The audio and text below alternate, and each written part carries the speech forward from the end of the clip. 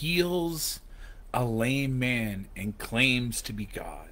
Today's afternoon Bible study and devotional will be reading through the book of John, chapter 5. Sorry, as I was talking there, I'm like, I need a sip of my coffee. But before we get to the book of John, chapter 5, we're going to be reading through Jesus is Calling for today, November 26th, 2021. Holy cow. It's already almost the end of November, which is kind of crazy.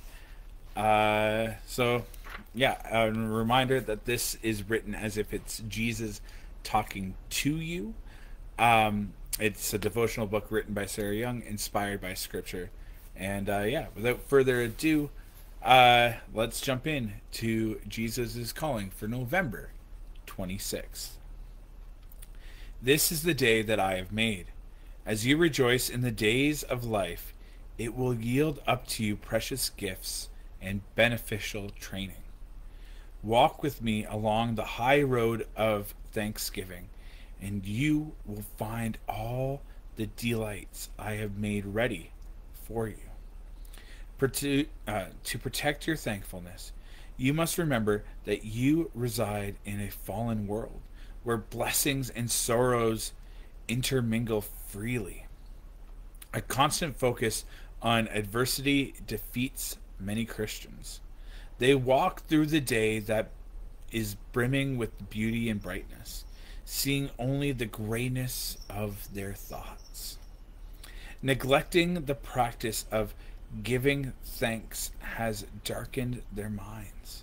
How precious are my children who remember to thank me at all times.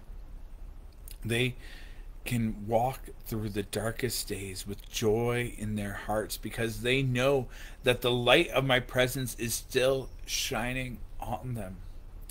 Rejoice in this day that I have made, for I am your steadfast companion. And that was inspired by 3 different sections of the Bible. This is the day the Lord has made. Let us rejoice and be glad in it. Psalm 118:24. I will sacrifice a thank offering to you and call on the name of the Lord. Psalm 116:17. And lastly, you are my God, and I will give you thanks. You are my God, and I will exalt you. Psalm 118:28. But no, I like that, and it's a reminder, especially if you're having a bad day, that yeah, hasn't abandoned you just because you're having a bad day, and you can have confidence and hope, and it makes that bad day a little bit less, knowing and having confidence that God still loves you and is with you and is in control. Even though we might not understand why this, why that, we can have confidence that God is with us, which just lightens everything a little bit more and can help us to carry joy even when we're having bad days. And I think sometimes that messes me up when I'm like, yeah, I'm feeling really down, but I'm also like, I'm not down, but I'm like, I'm down and I'm feeling depressed and I want to cry, I want to do whatever, but I'm still oddly joyful. And it seems counterintuitive because sometimes it's like, to understand your emotions, you kind of process things through this worldly lens, but there's this hope that never really leaves, at least for me, when it comes to God, and it helps me carry and it helps me not just stay in those mindsets. And when I'm in those mindsets, I can still look towards God, and it makes them not so bad. But it 100% doesn't mean that those don't happen. And I don't want you to hear that. Like, oh yeah, Jeremy doesn't get depressed or sad ever because he's a Christian, and I get sad and depressed. So like, what's wrong with me? No. Not at all. Depression and all of that still is something that's heavy. And but there's this weird underlying hope that we don't really see portrayed. It's just something that's in us, that just, you know, God's presence is still felt even amongst those feelings. It's very weird. And it's hard to describe, but you know, God's presence is still there. Hopefully that makes sense. If not, I'm sorry. Maybe ask me direct questions so I might be able to explain it better. Um, but yeah, right now I'm filling in some questions for myself. But ultimately, I don't want you to just lean into me and my thoughts. I'd rather you lean into Scripture, like what we've been seeing throughout the book of John, where God asks us to lean in, to taste, to see, to like understand, and to ask good questions. Not just to like, oh yeah, you think this guy was God and died and raised from the dead? Yeah, okay. That ain't happening. You guys are crazy. What's wrong with you? Oh, you think you're drinking his flesh? Or eating his flesh and drinking his blood? Yeah, you guys are like wannabe cannibals because that's just bread and water or grape juice or wine or whatever. I don't know why you guys want to be cannibals so much. What's wrong with you? And you could just sit there, mock from afar, or you can lean in to find out what's really happening. What can I get some clarity in this? Do you guys actually say like, for this is my bet, my like what is this? What's going on? Do you guys actually think Jesus died and then rose again? Like what's going on? Is there evidence? Is there proof? Like, let me lean in here. And that's really what like the book of John is inviting us to lean in and to see if Jesus is God. And a lot of people go, well, Jesus never directly says that he is God, but that's something that we're going to investigate here today in chapter 5. But before we get to that, the really, really big thing from chapter 4 was the woman at the well, where here's this person that is looked down upon and most Jewish people wouldn't interact with. And Jesus not only interacts with her, but he, being the Messiah, goes, I know you. And to be known is to be loved, and to be loved is to be known. And I encourage you to check out that spoken word poetry. It's beautiful and it's powerful. Maybe I'll link it in the description this time. I did, or go back and do it for yesterday's video. To be known is to be loved, and to be loved is to be known. It's powerful. It's inspired by the woman at the well. The whole thing is really, really powerful. But there's that leaning in, and God knows us, and we can be confident that God knows us. And the woman at the well is a great and beautiful example, even when we feel far away from God, that he still knows us. So with that, I invite you guys to open up your Bibles to John chapter 5, and we're going to be talking about Jesus healing a lame man. I don't think it means lame as in like uncool. I think it means lame as in disabled. Maybe he has leprosy. I don't really remember. Maybe he's blind. But it's that definition of lame, not uncool. All right. So without further ado, John chapter 5. Jesus heals a lame man. Afterward, Jesus returned to Jerusalem for one of the Jewish holidays. Inside the city, near the sheep gate, was the pool of Bethesda, with 5 covered porches. Crowds of sick people, blind, lame, or paralyzed, lay on the porches. One of the men laying there had been sick for 38 years. When Jesus saw him and knew he had been ill for a long time, he asked him, "Would you like to get well?" "I can't, sir," the sick man said, "for I have no one to put me into the pool where the water bubbles up. Someone else always gets there ahead of me." Jesus told him, "Well, stand up, pick up your mat, and walk." Instantly, the man was healed. He rolled up his sleeping mat, and began walking. But this miracle happened on the Sabbath, Ba, ba. So the Jewish leaders objected. They said to the man who was cured, "You can't work on the Sabbath. The law doesn't allow you to carry that sleeping mat." But he replied, "The man who healed me told me to pick up your mat and walk." "Who said such a thing as that?" they demanded. The man didn't know, for Jesus had disappeared into the crowd. But afterward, Jesus found him in the temple and told him, "Now you are well. So stop sinning, or something even worse may happen to you." Then the man went and told the Jewish leaders that it was Jesus who healed him. Jesus claims to be the Son of God. So the Jewish leaders began harassing Jesus for breaking the Sabbath rules. But Jesus replied, "My Father is always working, and so am I." So the Jewish leaders tried all the harder to find a way to kill him, for he not only broke the Sabbath, but he called God his Father, thereby making himself equal with God. So Jesus explained, "I tell you the truth. The Son of Man could do nothing by himself. He does only what he sees the Father doing. Whatever the Father does, the Son also does. For the Father loves the Son and shows him everything he is doing. In fact, the Father will show him how to do even greater works than healing this man. Then you will truly be astonished. For as the Father gives life to those he raises from the dead, so the Son gives life to anyone he wants. In addition, the Father judges no one.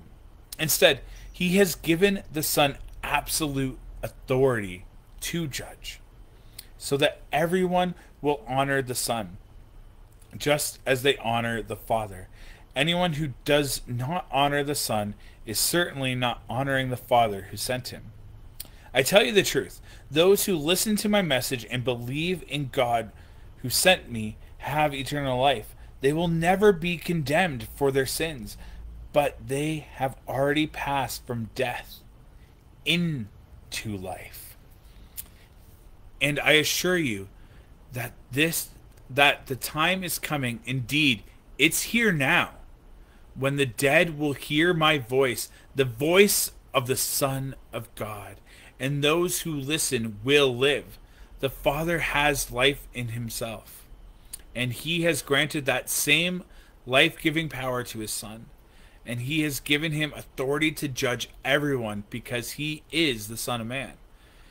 Don't be so surprised. Indeed, the time is coming when all the dead in their graves will hear the voice of God's Son, and they will rise again. Those who have done good will rise to experience eternal life, and those who have continued in evil will rise to experience judgment. I can do nothing on my own. I judge as God tells me. Therefore, my judgment is just, because I carry out the will of the one who sent me, not my own will. Witness to Jesus.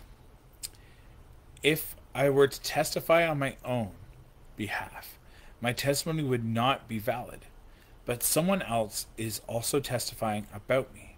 And I assure you that everything he says about me is true.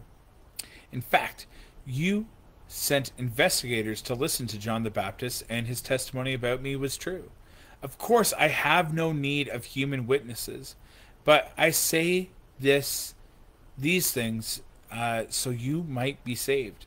John was like a burning and shining lamp, and you were excited for a while about his message, but I have a greater witness than John, my teachings and my miracles. The Father gave me these works to accomplish, and they prove that he sent me. The Father who sent me has testified about me himself. You have never heard a voice or seen him face to face, and you do not have his message in your hearts because you do not believe me, the one he sent to you. You search the scriptures because you think they give you eternal life. But the scriptures point to me.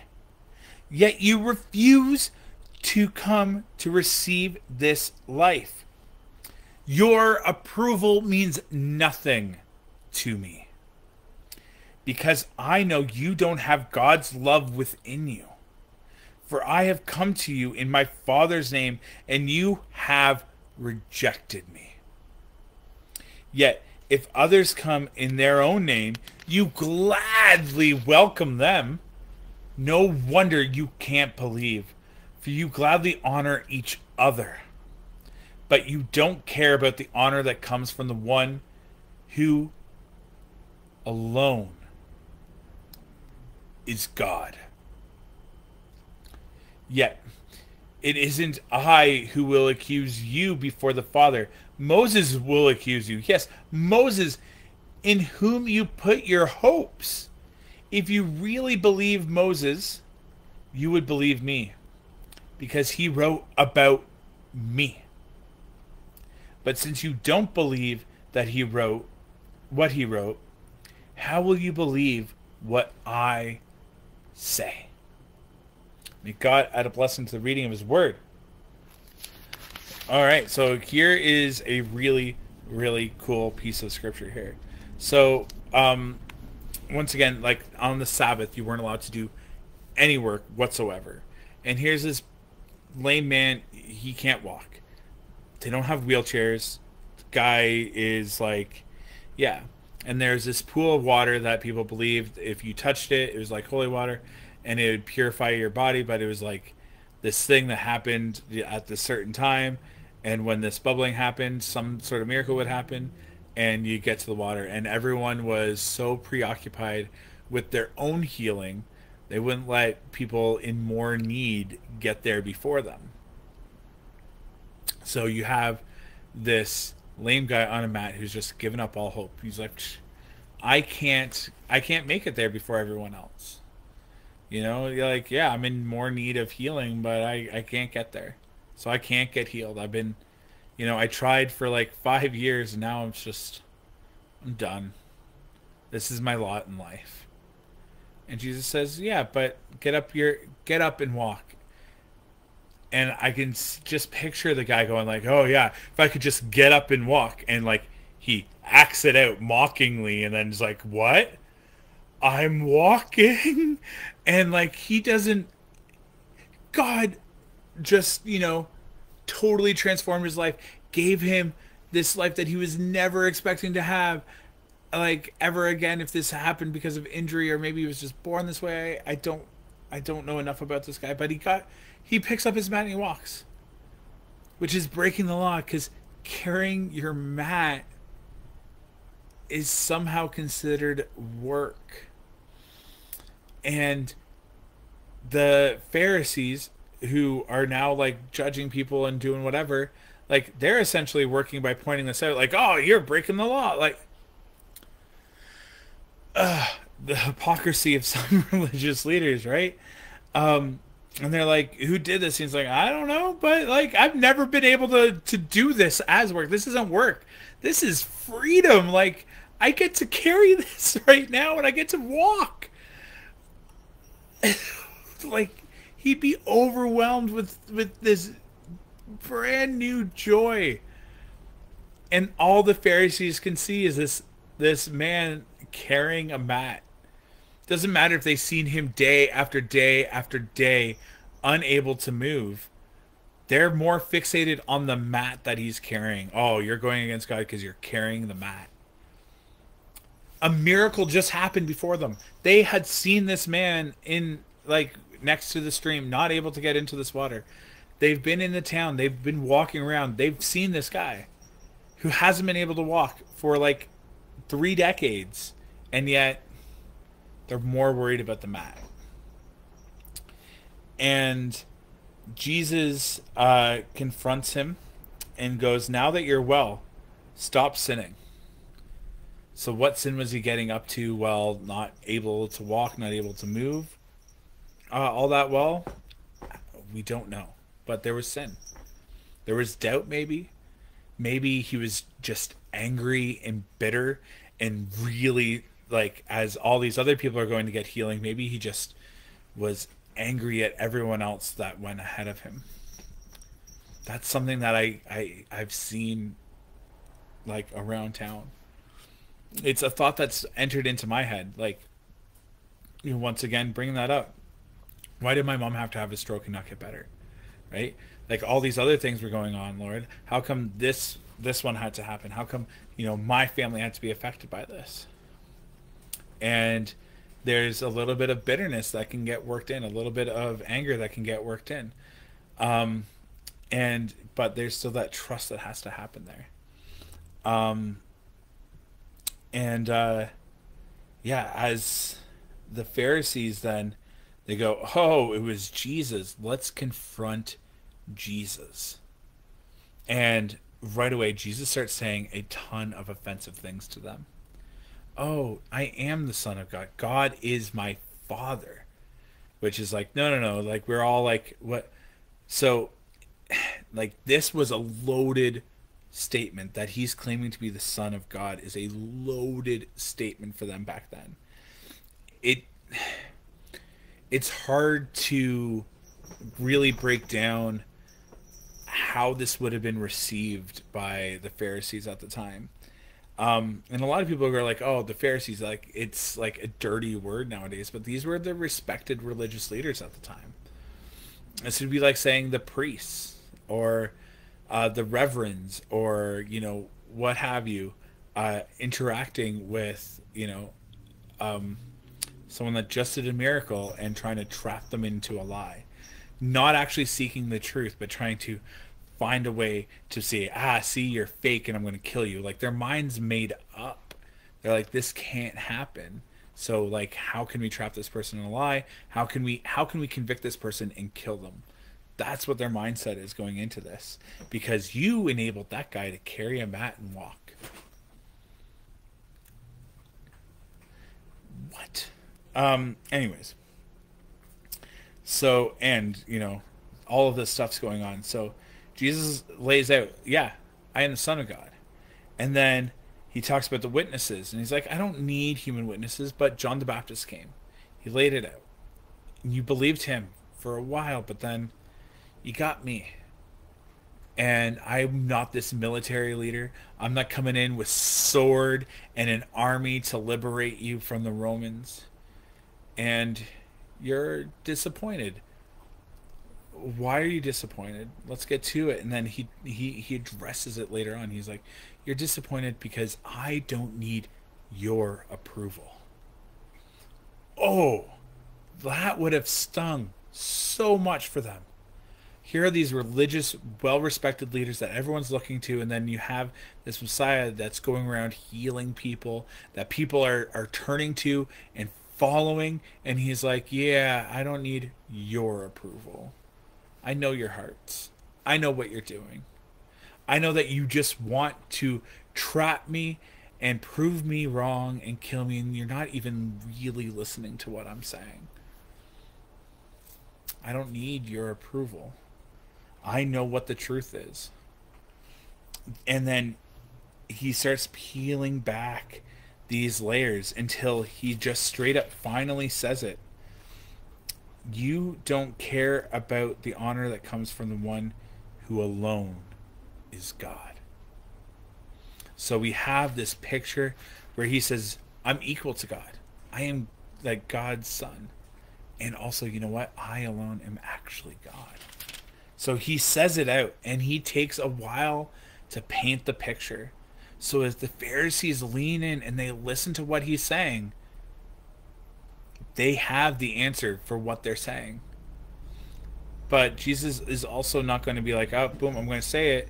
And then people that aren't leaning in are going to be like, see, look cool, let's kill him. He's painted this picture. The Pharisees get the references. They understand the importance of everything he's saying. He's like, not only am I equal to God, but I alone am God. And, you put all your faith into Moses, but guess what? Everything that Moses was talking about in his teachings were pointing to Jesus, pointing to him.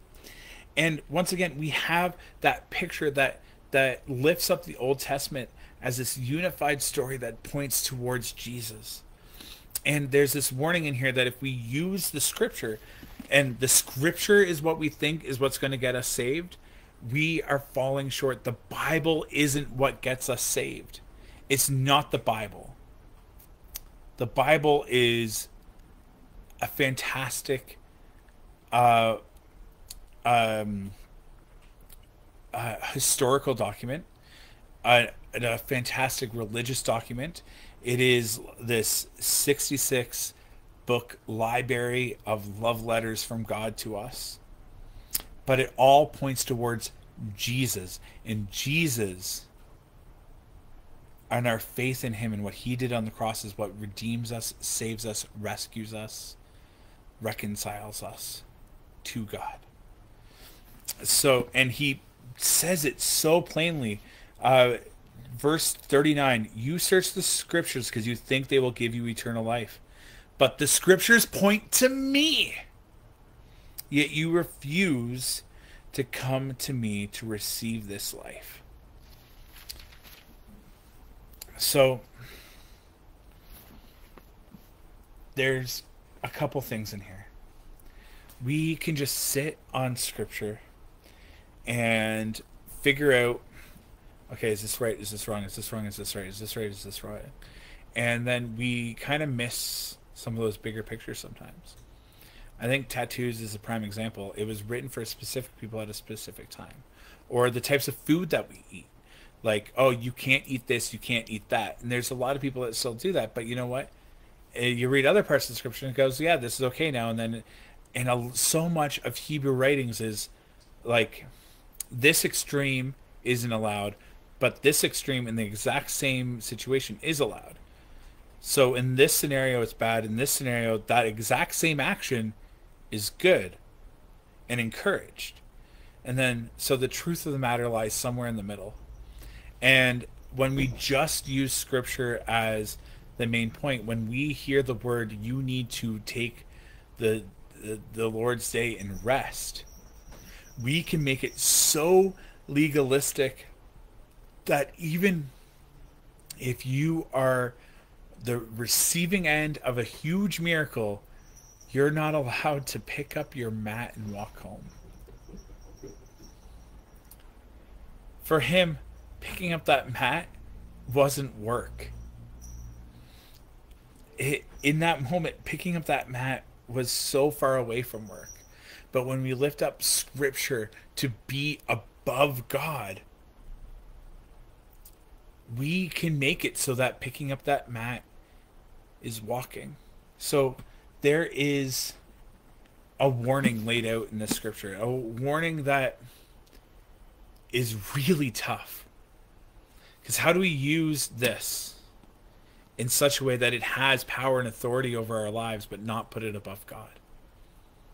And that is something that some of the best people, some of the biggest minds have been trying to do, because the best way to know God's heart and his desire for our lives is in this book.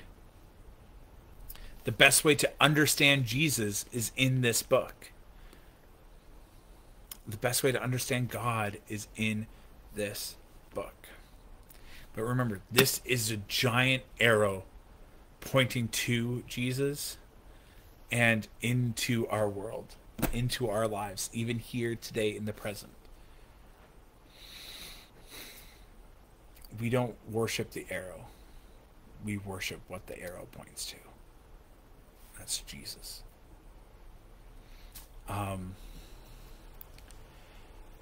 And something I'm trying to get out of the habit of, and something that I've been guilty of, is saying that this is the Word of God.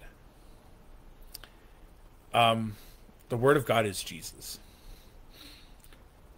This is a collaboration effort between God and humanity. It's God inspired. It is like God had his hand in making this, but it's a collaboration library between God and humanity. Jesus is the Word of God. So I'm trying currently to drop, calling the Bible the Word of God, for that reminder that Jesus is the Word of God, and that all of Scripture points towards Jesus. And in order not to put Jesus below the Bible, not to put God below the Bible, not to put the Holy Spirit below the Bible. And it's a tough balancing act, because this is the most important book ever written. It is the most important book, most influential book, and it is like God's inspiration and breath is throughout this book. But the book that I was holding in my hands is ink and paper put together. The Scripture is going to last long beyond that book, and it all points towards Jesus. Let's pray. AJC, awesome Jesus Christ, I thank you so much for all the ways that you love us, you bless us, you guide us, and you direct us. Thank you for all the different motivations, and I thank you that we have the Bible that points directly to you, that all of Scripture points directly to you. The Old Testament, the New Testament, even Revelation points to you. So help us to put our faith and our trust in you. And I thank you for how you laid it out, that you are not only equal to God, but you are, in fact, God. You are fully human and fully God. And that mystery and how that all works may be a mystery until we die and go to heaven. But you've laid it out. You have fulfilled so much of the Old Testament prophecies. Like, Lord, you are who you say you are. And you took so much time to lay it out and explain it. If only the Pharisees were willing to lean in. That, yes, Lord, you didn't need the Pharisees' approval, because you have God's approval, God the Father's approval. You are truth. You are above them, so you don't need their approval. You don't need humanity's approval, yet you use John the Baptist to be your witness. And you healed because God never takes a rest. He's always working. He rested after the seventh day, but you are at work all the time. And I thank you that things aren't like boiled down to these super legalistic things where carrying a mat is work anymore. That we don't live in such constrained times anymore. So Lord, help us to learn what it actually means to rest, because if rest is just defined as the absence of work, then it's easy to do it. But this also shows us, Lord, that resting, good Sabbath resting, is beyond just not doing anything.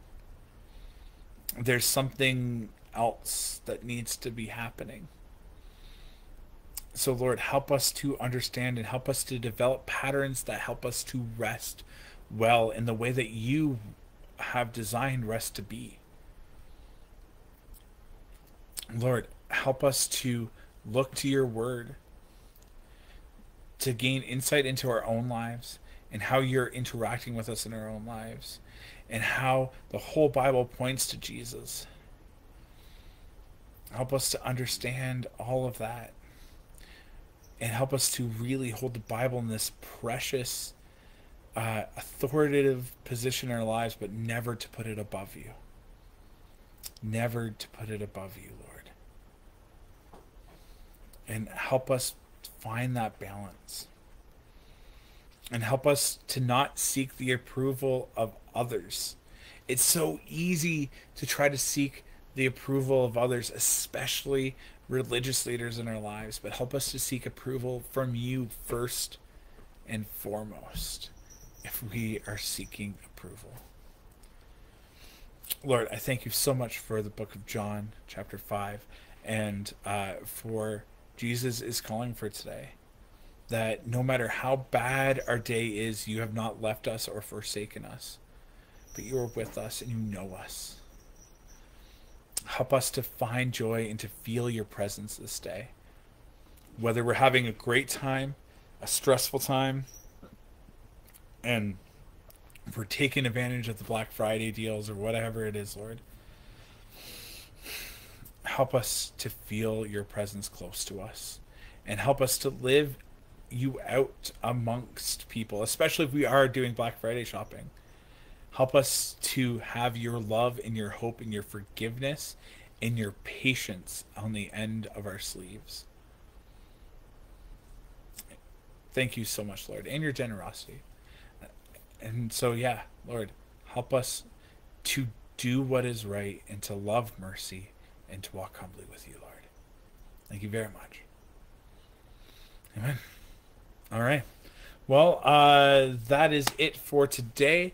Looking forward to tomorrow, where we'll be getting into John chapter 6. So, yeah.